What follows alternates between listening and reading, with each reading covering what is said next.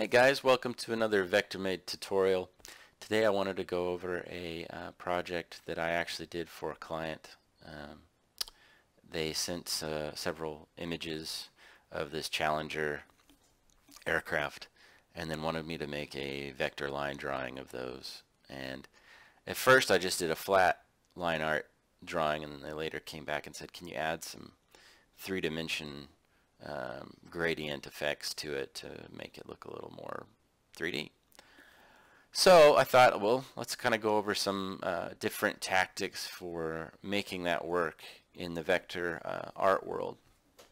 And really there's kind of three main things you can do. You can do gradients, which is just, you know, a simple swatch over here in your gradient tool, or you might have some in your swatches as well. Usually there's a few. And that's just going from, you know, one color to another color and so on, and you can do lots of different colors inside of a gradient, or you can just do two. Then there's also the blend tool, which is this little bad boy over here we'll get to later on. And then you could do the mesh tool, which is this one right over here. We'll kind of look at all three and just see strengths and weaknesses and you know, various applicabilities of each one. So first, I'll just kind of look at the gradient tool.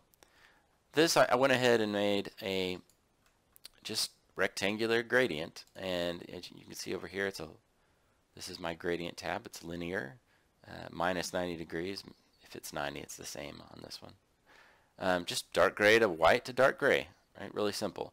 And if I slide this around, you know, you'll see it change on the shape. You can also come over to the gradient tool, which is this one right here, and it will give you this nice little slider. This is probably the best way to do it because you can tell exactly where that color is going to be on your piece of art. It's much easier to gauge these things this way. So this is where the color starts for the dark gray. This is where the color starts for the white, and everywhere in between is going to gradually go from this color to that color. Now this white one over here is sort of like how it's going to blend between the two, right? So the default on these is it's going to be 50% in between this one and that one. I think mine's already been changed a little bit, it looks like, but they usually start somewhere in 50% range. You can move this around, and what's cool is the position of this color and this color are not going to change, but the transition is going to change, right? So maybe you want a nice dark edge, but you don't want it to stay dark for very long. You might push this out really far to that edge. You still have a nice dark edge, but it's going to gradually get lighter faster and stay lighter, but not be completely light until this other one, right? So by contrast, let's look over here. On this one, same thing. The edge is completely dark on both sides, and it's completely light right here in the middle, but it's how it gets from point A to point B that changes based on the position of this little marker right here. So anyway, it's a really powerful tool, easy to set up to do gradients. You just do your gradient tool and you plug in your colors from here. You can pull colors from this swatch library up here, change that out. You can come up here and affect it manually that way, and make another one, say, like that. So it's really easy to use the gradient tool. Very simple, but it's also limited. So for a shape like this, you know, it tapers right here and is widest at this point, but it's tapered there and tapered at the back.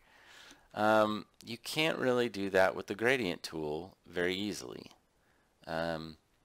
You could make it like a radial gradient, and then you could see it's radiating from the middle, and then you could come in and get your gradient tool and change the way that this radius works. That could do some of this, right? That could work some, but it's kind of limited to just doing something circular or ovular. And really you need a custom shape for this piece right here. So I went ahead and created one. These are just 5 lines, and I'll show you how I did this step by step. So just come up here and do a pen tool. I want to start about in the middle somewhere. Actually, let's start just a little bit higher than middle. And I'll come over here and make that curve kind of a straight line to here and then start curving back. We'll stop about there is good. And I'm going to go ahead and make this blue so you can see it really easily. Then I'll go ahead and make, what I want to do is make 5 lines to get this shape that we're looking for. You could do less, but you would get a little bit different quality of shape, and the coloring would be different. So for this application, I liked 5. It worked really well. We'll put one that's right in the middle that goes all the way across, just like that. And then we're going to do one more that is probably about here, right in between, that comes up to somewhere in this vicinity and comes to about right here. Okay, so I've got the top half, and all I need to do is, are these grouped? No. I need to grab these two, bring them down. So when I do this, I'm click, shift click, and you can see I've got both of these selected now. And then when I move, I hold down Alt to make a copy. See what happens when I hit Alt? See my cursor? It goes from one black arrow to a black arrow with a white arrow. That just means you're making a copy of that selection. You release the click, there it is. Then I'm going to right click and hit Transform, Reflect, and you want to make sure horizontal is checked, and Preview. Or vertical if you're doing this 90 degrees tilted, you want it to be vertical, okay? But just make sure Preview is selected so you can tell that you've got the right one. And then I'll just hit OK. And then I'm going to drag these up to be even flush with that, and probably about there. Maybe not quite so. Let's see, let's move this up just a little bit so that it's right in the middle. Let me see here. That'll work. There. So I just aligned these so they're all equidistant from each other roughly. Obviously they're a little closer together when they get to the edge, but overall this is going to be the same distance from this, and same here. So now you've got your lines. You come over here and grab your blend tool, click on this, click on the next line. Boom! It created a line in the middle. Now if we look at our outline view, Control Y, you can see there's no extra line that's been created here. See, this isn't there. It's just represented as being there, but there's not an actual vector line that's made yet. And we don't have to make one, but you could later. So I'm going to click on this line and then click on the next line, and you'll get the same thing. And then just repeat this for the next few lines. Okay. Now we've got blends from each line to the next. But there aren't enough.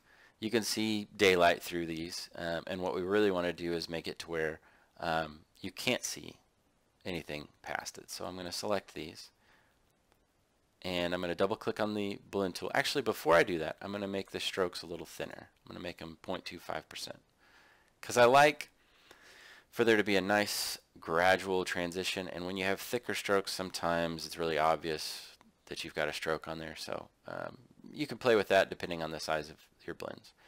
But anyway, back to the blend tool. I just double clicked on that. You want to select specified steps. It's set at 1 right now. Preview, and let's just start bumping that up. I'm pressing shift and the up arrow key. There's 10, there's 20, 30, 40, 50, 60, 70, 80, 90, 100, and let's just go 1, 2, 3, 4, 5, 150 for good measure. So I'll hit OK, and you can't see anything now. You can't see daylight, right? But it's all just blue. It's all just one color. It's hard to kind of tell what we're doing here.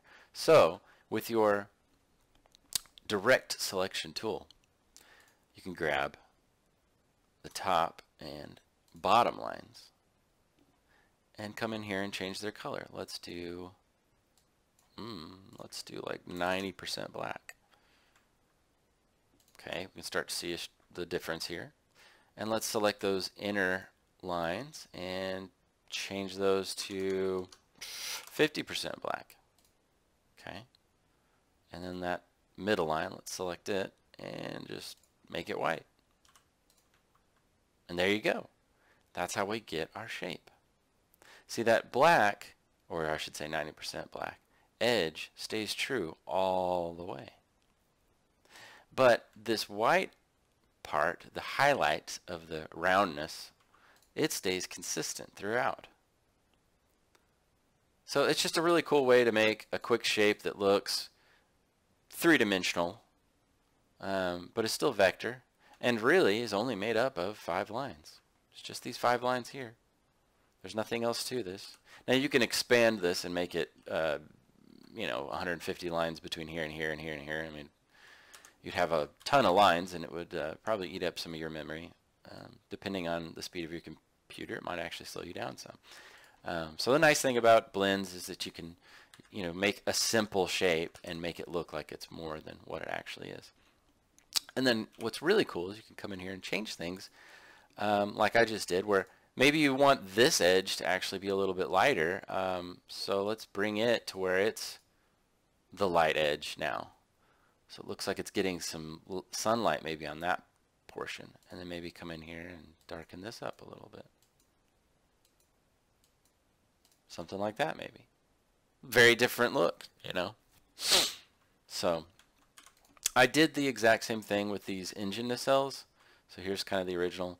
I thought for this shape, since it didn't taper very much and the gradient they used was very subtle, as you can see, they wanted just slightly darker edges, that a regular gradient worked just fine. So that's all I did for that one. Very easy. Same thing with this, just a regular gradient. The edge here is just not long enough to really make much of a difference. But for these nacelles, I wanted, or the back part here of the nacelle, I wanted this to be dark all the way down, dark all the way down, so forth. So that's what I did, and kind of mimicking this original a little bit. You see, I wasn't going for exact, but just sort of something like that, where this chrome look was going along the tapered edge. So we just did the same thing. All that is 5 lines, and then I just change the quality of each line here. So very simple, very easy. Everything else was just, creating shapes and making either solid colors or solid strokes, or doing some simple gradients. I think the wing here was a simple gradient, kind of tried to match the body. Yeah, and this was a gradient a little bit darker. Figured it's not getting as much light as some of the other parts would. And then we did the top, which looked like this. A little simple gradient for the windows here. And then I did one with sort of this section cut out that they could place other items that I created, like some, these are just representative of other items in there. And then there's a sort of computer desk and a chair that they are going to have in these specific planes, and they could move them around. So I made these all as PNGs for my client. So it's pretty cool. But you got to get the idea of how that works now, using the blend tool option. The other thing I want to show is doing a mesh, which is a little more complicated, and in my opinion, it's just not very reliable. It's good, and it could be that I'm just not as good with it. I've seen some people do some amazing things with these mesh tools, but I find it's just a little bit, I don't know, difficult to get it just right, and you'll see what I mean. But with this shape, it probably won't be a major issue, but if you get really complicated shapes, it's pretty hard. So here we go. I made another shape of this midsection of the plane here, and let's start with something dark, like I'll just make it 90% black again, and then come over here to your mesh tool, select that. You'll see a little crosshairs with a plus sign, and that just means you're going to be adding a point wherever you click. So the point placement's really important. If I click here, it creates a a funky line here and a funky line there. And we don't want that, and you'll see why in just a sec. I kind of want it to be as close to the center as possible, something like that. And then probably one more back here somewhere. So I tried to click on the line that I've already created. If you do this, it's going to create more lines and make it too complicated. I really just want it right there or thereabouts. You can move these around. I'm just using the direct selection tool to just move them around once they're made. The only issue is that it creates these anchor points that aren't as easy to move around once you've made the mesh. So point placement's really key to making these work. But let's select this point and this point only. So using the direct selection tool, don't use your regular selection tool because you'll get everything. You just want to get this point here and this one here. And then come along and slide the color down. And see what that did? Kind of did a similar thing, right? It's similar to this. But you can tell there are some differences here too. And you can see how this is really, really dark down here, and the lightness doesn't quite persist all the way. Now you could come in and make another point over here, really close to the edge if you wanted, and make that white. And that would help, But then it's still going to have a curved edge here. You could maybe make that white as well. Do something along those lines. That looks pretty good, as you can see. Cool thing about this is you can come in here and change the way that looks. Now that's really droopy and funky looking, but just to give you an example of how you can move these points around. You don't have to move the point around either. You could move these little handles over here and give it a little shape if you want. So there it kind of has a curved effect. Let's accentuate that a bit so you can really see it. See? Heavy curve right along that. So it still has the same shape as this midsection, but the curve's very different. This one kind of looks like it melted a little, or maybe gotten an accident of some sort. But that's a very useful tool when you're wanting to make something that has a gradient that isn't perfectly round.